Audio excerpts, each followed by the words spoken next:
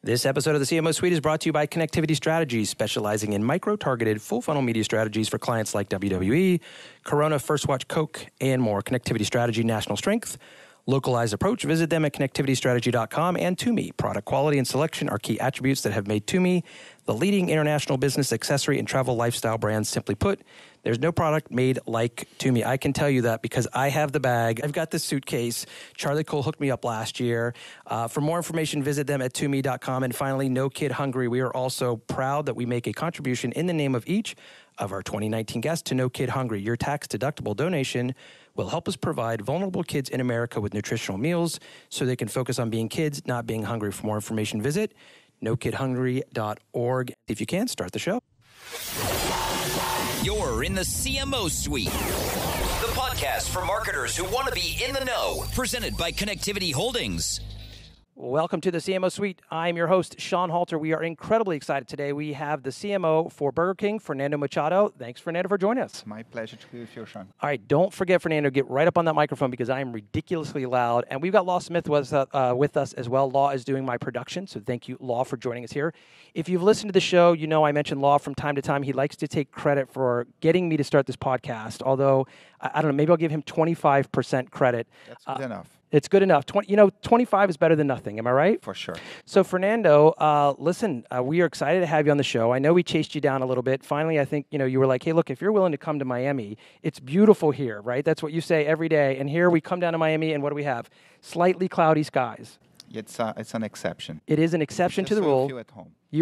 That is true. It is an exception to the rule. And so what we did was, you guys are in a brand new space, right? Pretty much, yes, like 3 months. Only 3 months. And so what we did was, instead of shooting the amazing skyline, we actually turned the tables, literally turned the tables. We took one of your tables. Yep. If you are listening to this on YouTube, if you're listening to this maybe on Vimeo, or if you're listening to this on iTunes, pop over to the YouTube feed, because the space that we were in is absolutely amazing. We literally lifted one of their tables up. We moved it over here without asking so we could get a great shot of this amazing building. And you're in a brand new space.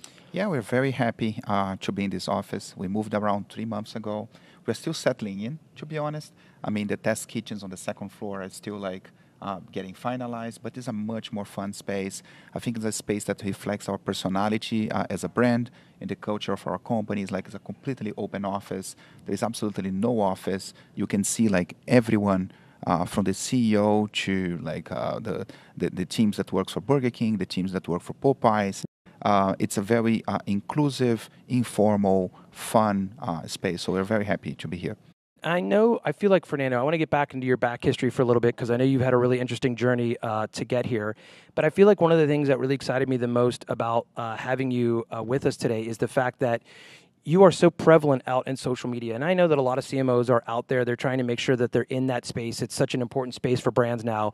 But you are front and center in a lot of ways when it comes to that. And so I'm sure it's great to be kind of in a new space in some ways and be able to kind of just rework that palette to some extent, because it's all art, right? Whether it's the art of building a brand, whether it's the art of being down in the test kitchen, and I know you were kind enough to kind of walk me through that and look at kind of the vision of what that's going to look like. It all sets the tone for a brand, doesn't it? It does, and we end up receiving lots of our franchisee partners here. We have our agencies coming in all the time, and we want to make sure that the space where we work kind of reflects who we are.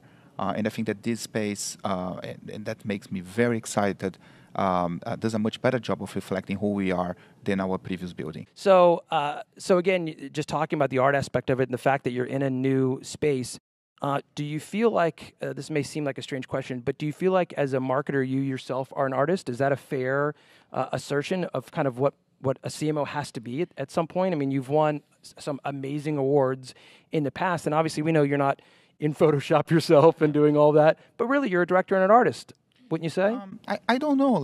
I think that... don't be modest. No. I honestly, I don't know. I think that the way I see it is more the work that we do in marketing, when it's well done, I feel it's always a combination of logic and magic.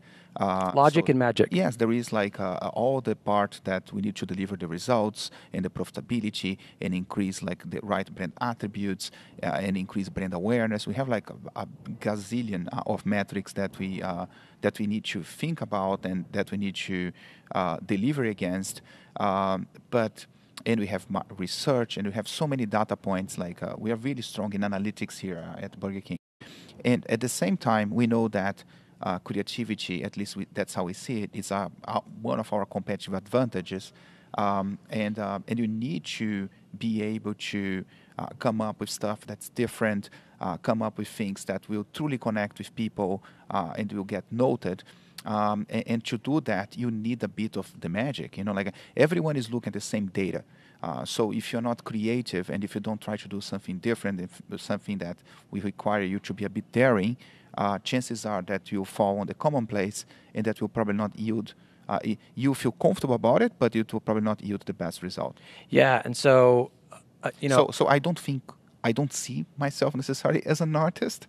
I do think that I am a creative person, and I work with people who are probably much more creative than I am to make the brand be what it is. A brand that's kind of like always doing something different, always innovating, always like being playful and creating waves of pop culture with the campaigns that we do. well, geez, again, speaking of pop culture, we want to get back into your history, but let's talk about the Super Bowl, right? I'm 49. I try to work this in every episode. I'm 49. My club age is 39. I'm in Miami, so do I get to take another couple years off of that? Law's going to give me the high sign on that, yes or no. It's probably a no. So I can't remember. I've watched almost every Super Bowl probably since I was a little kid. I can't remember a time where Burger King was top of mind, where it was creating that, outside conversation. And I think to me what's really interesting about the dynamic of, there used to be the ad meter in USA Today, and you'd get a little bit of buzz. But you had people who were talking about the Andy Warhol spot that didn't even watch the Super Bowl this year. Well, I think people are still talking about the Andy Warhol spot, which is truly amazing. We haven't been on the Super Bowl for the past 13 years. We were back this year, and it was not a brief, hey, let's go back to the Super Bowl. We don't necessarily brief that way. I think that the brief, which is an ongoing brief that we have, is let's do things that elevate the Whopper, which is our main product, and showcase the iconic nature of the Whopper. So when David Miami, which is our kind of like our key partner agency, when they came up and said, hey, look at this video, like it's a video that was shot in 1982 by a Danish director, I can laugh his name, and shows Andy Warhol eating a Whopper for 4 minutes and 20 seconds, give or take, but that's pretty much like what it is. We were like, oh my God, is that really Andy Warhol? Like, why? How did this happen? And it sparked like a whole conversation and curiosity on our own team about like how did that happen? And then we thought, man, like we have this amazing thing in like our hands. Like brands would die for something like that. To have something like that. Yeah. How can we leverage it? And this is like 2 years ago. It took us like more than a year just to negotiate the usage rights because we had to negotiate with the Warhol Foundation. They were awesome. We had to negotiate with the son of the director who shot the film. So it was a long negotiation because they want to know like how it's going to be used, why. It's like the money side of the equation was actually a small part of the conversation. They are there to protect Andy's work, and when they realize that actually we are very respectful of that work, we don't even want to edit the film because we didn't. The 45 seconds that we air is kind of like the first 45 seconds of the film. They were on it with us. And then it was a whole discussion about how do you leverage this? And then we thought that because of the nature of the film, which is kind of like unboxing meets ASMR, but done in 1982, shows that Andy was clearly ahead of his time. Let's like the film is it's what we call like a killer. It's like a silent assassin. So let's put that thing on the most cluttered environment and see what happens. Exists. And see what happens because like we know that differently than in normal situations, people are paying attention to the ads on the Super Bowl. It's the second main reason why people watch the Super Bowl, which is crazy. So we know that lots of people are probably not going to know who that guy is, but people always watch in a group, and someone in the group will know or will be like, is that really Andy Warhol? And then Google to see what the hell was that.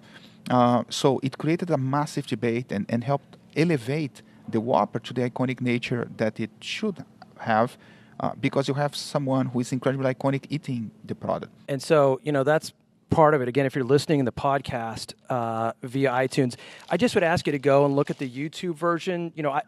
I don't know if it's iconic for me to kind of do the same thing. I mean, I won't sit here for 4 minutes, but I will say how amazing these products are. So, look, I'm not asking for you to put me in the Super Bowl, some year, Fernando, but listen, I've got my own BK. I got this down in the kitchen. That's a double cheeseburger. It's a double cheeseburger, yeah. Mm. Am I allowed to eat on a podcast, Law? Law said that's a no. On a Burger King podcast, you can at least take a bite. I'm allowed to at least take a bite. All right, that's fair. Thank you very much. So, my next question for you is, how'd you get your start? Where did you grow up, by the way? I'm Brazilian. You can probably tell that by my funny accent.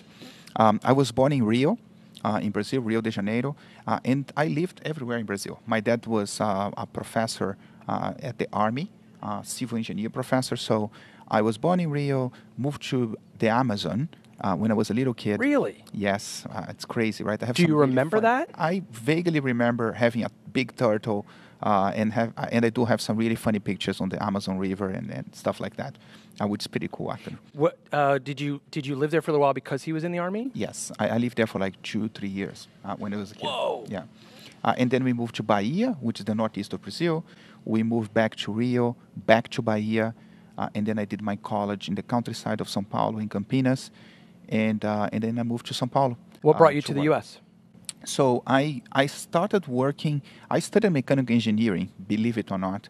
From mechanical engineering to CMO. Exactly. I mean, that's the right path, though, right? I don't know. Probably not, but because I was very interested in art, it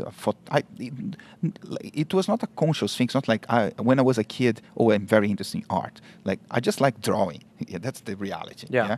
And I used to draw all the time at school. So I decided to study mechanical engineering because it made a lot of sense. I was really good with math and stuff like that. And my dad was an engineer, and there was no marketing school back when I was a kid. So I studied mechanical engineering, and I got an internship in Unilever in a factory. So I worked for 2 years in the shop floor of a factory in São Paulo. So that's interesting because you ended up at Unilever in the marketing department. I just stayed.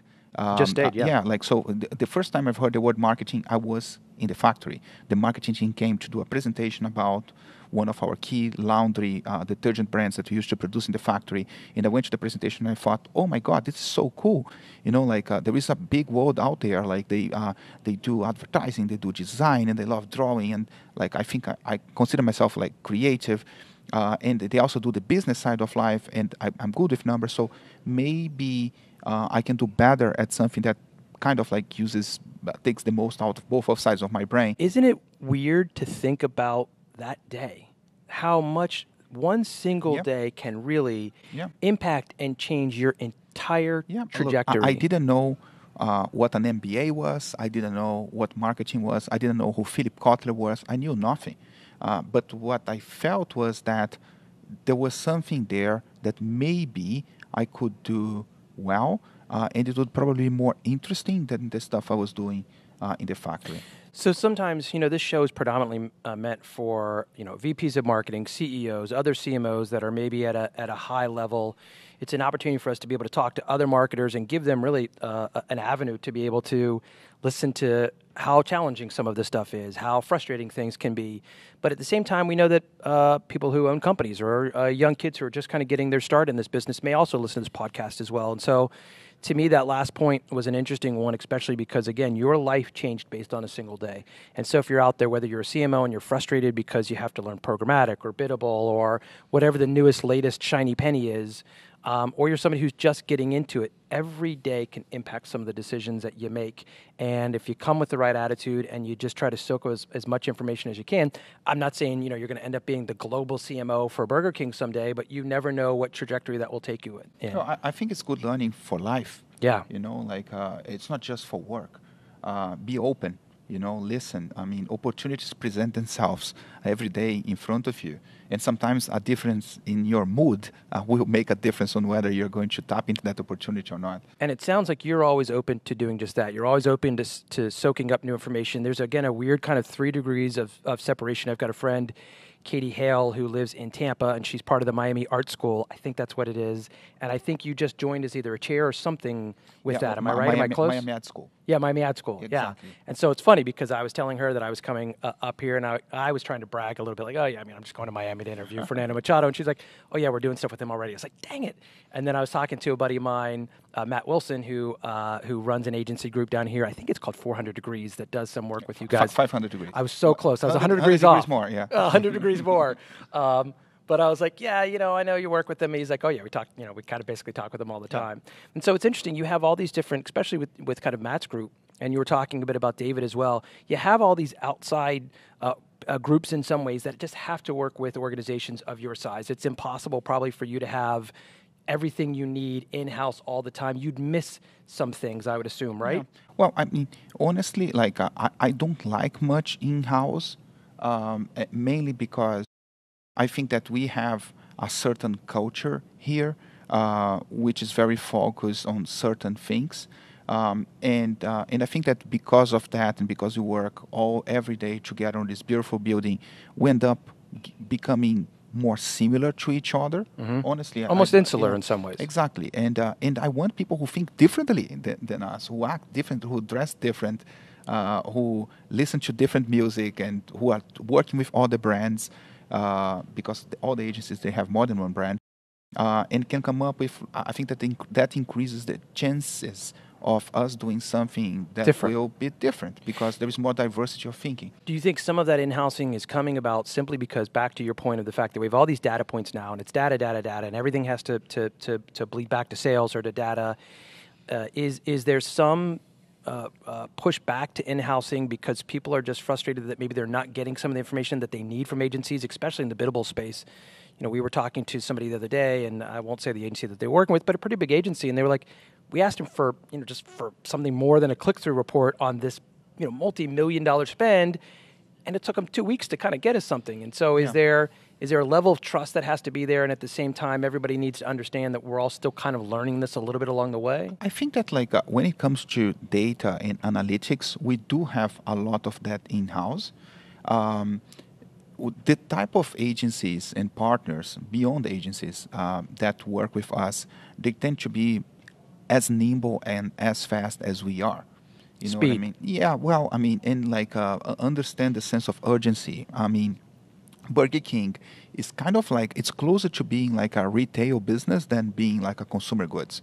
It ends up being a mix of the two.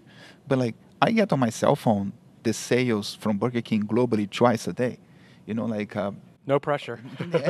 and we know when something's working, when something's not working. In consumer goods, it's tougher because you are selling to the Walmarts or the Targets or the Walgreens, and it will take some time until you truly know whether that product is working or not. Here, it's if something's not working, we fix it immediately. So it cannot be the old school, madman, traditional model. There's not a big area for drinks over by your desk or anything like that? I wish. But it can't be that way, and I think that when I think about the partners that we have, you mentioned 500 Degrees, they are a great partner in terms of all the merchandising we do, market tests, materials, photography. I mentioned David, Miami. I mean, they're an awesome agency. They're nearby. We've been working together for a long time. We have had massive success, but it's very nimble, very agile. It doesn't feel like an old school advertising agency. It's a much more personal, agile relationship, And social seems to be a big thing for you. You specifically, personally, you are extremely actively involved socially. I see you on LinkedIn all the time. That's my social media of choice, and I'm on Instagram a lot as well. What do you love personally about social media? I use different channels of social media for different things. I mean, you touched on LinkedIn. LinkedIn, to me, was I have a moment of revelation a couple of years ago. I used to never post anything on LinkedIn. Never. I used to go, make sure that my profile was updated, and maybe take a look on some news and stuff, but I never really posted anything. And then one day, I was visiting one of our restaurants here in Miami, actually, in South Beach. And we took a picture with the crew members of the restaurant. And I said, you know what, I will post that. And then I posted. That post back then became the most the highest engagement level of anything I have ever posted in my life, personally. You know what I mean? Like, so that post was more liked and more shared than any of the posts with my friends on Facebook. I think it's because we have a yearning to try to tie our business life and our personal life together some way, somehow, because ultimately this is still a business about knowing people and liking people and trusting people. And for people that want to understand how you do what you do, there's no other place for them to kind of do that. Building your own personal brand is something that you're doing right now. And I know even like when we talk to Gen Say to some extent, some CMOs are like, well, it's about the brand, and it should be, but you're also building a personal brand that allows your brand to be something more than just a logo that sits on a bag. Like, but in my case, what I didn't realize, to be honest with you, it was kind of like the number of people that work for Burger King or that are related to Burger King who are following me. I never looked into that. Because like on that post that I was referring to, when that happened, I went and looked, who the hell are these people? Sure. And they were like crew members, restaurant managers, and then I was like, oh my God, like these people are here and they crave for content, because if they didn't, that post wouldn't achieve such a huge success. So from that day on, I started to be more active on LinkedIn, for instance, and I started to look at every single thing that's posted about Burger King. And when it makes sense, I comment, I like. I'm very active on that platform because of that. And believe me, as a host, I appreciate that. I posted literally a note yesterday, like, I'm going to be in Miami. We're going to talk to Fernando. You were like, yes, or I'm looking forward to it. And then literally, like, you're an influencer, even though you may not feel that way sometimes. They come in droves. With my mom, I may be an influencer. I didn't see your mom like that post. Yeah. Listen, we've got about 9 more minutes with you. We appreciate the time. We hope that we'll get a chance to come back and meet with you once the test kitchen is all done. I've got 2 final quick questions for you, if you don't mind. That went pretty fast, didn't it? It did. Next time we'll do an hour, and then just, it'll be a personal hour. We'll send a half an hour. We'll keep a half an hour for the show, and we'll give the other half hour to your mom. Done. She will watch that over and over. She'll be so excited. Yeah. So we talked a bit about what you love about this business. What do you find frustrating about this business? What I find frustrating about this business, I think that it should, to some extent, maybe because of the type of personality that we have here, sometimes I'm frustrated with the fact that I wish some things were even faster, knowing that we are already pretty damn fast. You know what I mean? But it's like, for instance, I do, like, it's part of my responsibilities to work on the design of the restaurants, just as an example. And we have some amazing design. You post those, by the way, a lot, which is great because they're beautiful. Some of them are really we have incredible. Some really cool stuff. But it will take years until we can make a significant impact across the whole system, because it takes years for people to renovate the restaurants. It's not like changing the ad on TV, so some things, despite the fact that we know what the solution is, it just takes time for you to cause the impact you would like to have. What do you wish you knew more about in the space? What I wish I knew more about. Literally, I asked Bon and Bo that, and he said space. In marketing, what do you feel like? Gosh, if I only had more time, I wish I could learn more about this. I wish I were. I wish I knew how to code. To be honest, no kidding. And I don't know why I haven't even tried to learn that. I have this conundrum probably, which is like, oh, maybe I'm too old for that now, and I will never be great at that. But like I wish, and I know that's not necessarily marketing, but maybe if I knew how to do that, I think I had a huge competitive advantage when I started working marketing because I was a mechanical engineer. I was able to know the numbers inside and out faster than the people who had marketing experience. I was able to discuss with the factory about a product better than any marketeer back then because I was a mechanical engineer. And coding is a whole new language. Yes. It's like Japanese or any language. I don't speak that. Yeah. Like I know really well UX, I know design, I know the brand, I know to some extent what can be done, cannot be done in systems, but I don't know how to code myself. I keep begging my daughter, who's really good at Photoshop, I keep begging her to go into coding. I'm like, Delaney, we will have a permanent job for you, please. It's so hard to find great U.S.-based coders. And speaking of kids, listen, we've got 5 minutes left. I want to talk about something personal if I can for just a second. So this show is going to air about 3 weeks from the time that we've recorded it, and by then you'll have something very special and different about your life. True, yes. I'm getting married beginning of April. Getting married at the beginning of April. So this episode's going to air around April 29th, so you'll already be like 3 or 4 weeks into this old married life. Pretty much. I'll probably have a tan from the honeymoon. You'll probably have a tan, and so tell us about that. Tell us about, again, we don't want to get too personal in your personal life. It's something good. You're not willing to share. But so she's awesome. Her name is Annika. She finally said yes. Yeah, she did. Well, I mean, if you ask her version, she'll probably say that it took too long to propose. How long did you guys date? For 3 years or so. Yeah. She 3-4 years.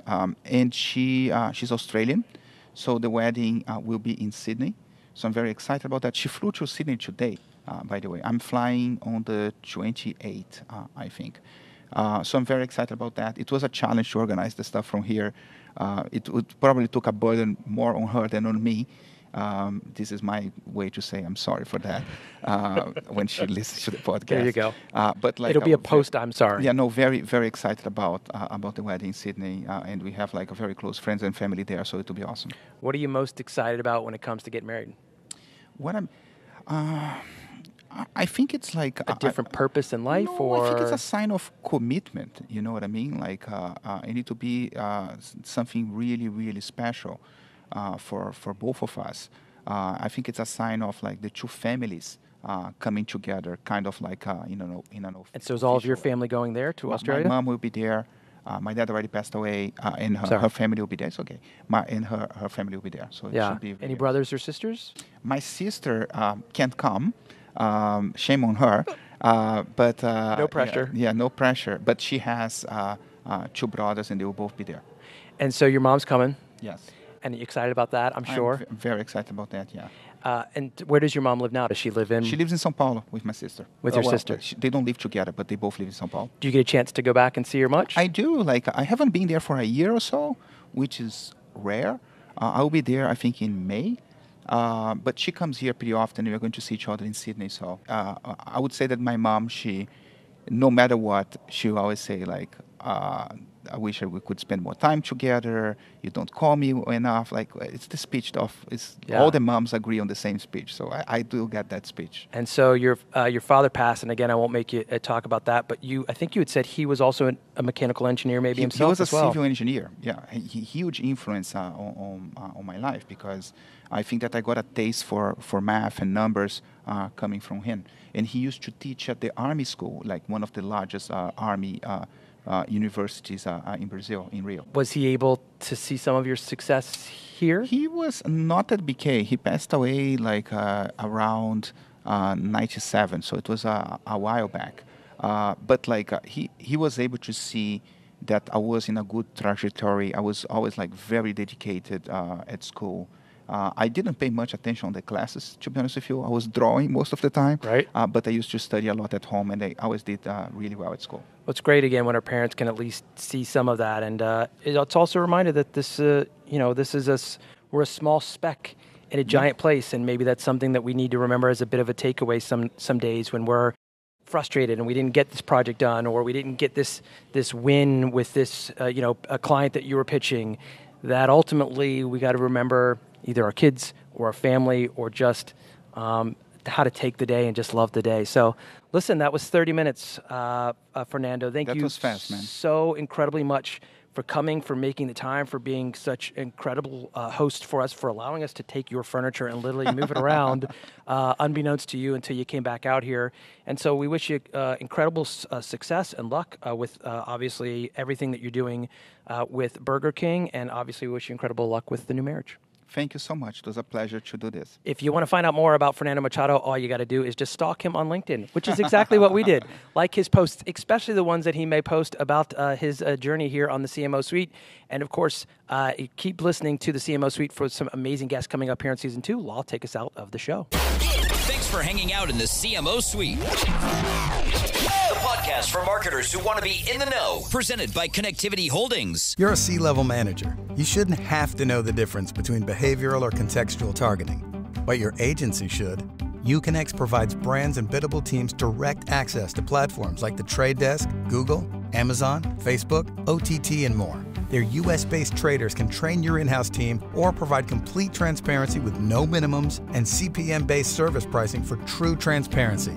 Something Mighty Hive, The Trade Desk, and Centro simply don't offer. Tired of being the smartest one in the room? Reach out to Uconnect today for a free demo. Uconnect, the world's leader in true transparent biddable media.